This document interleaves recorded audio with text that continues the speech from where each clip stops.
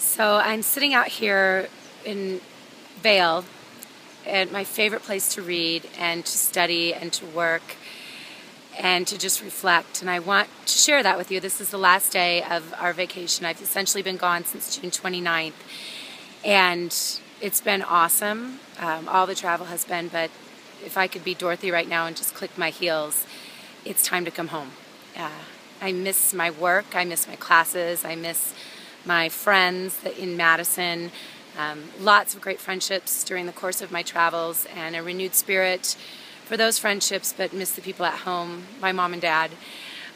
Take a look, though, at the scenery that I'll be leaving, which is just amazing. So gorgeous. This is the creek where I like to come out and sit. Sometimes when I'm bold enough, I'll even put my feet in. But what this time away, this vacation, the travel has done for me is renewed my spirit and filled my bucket. Done a lot of thinking and reflecting about the quality of thoughts. And our thoughts proliferate in our head.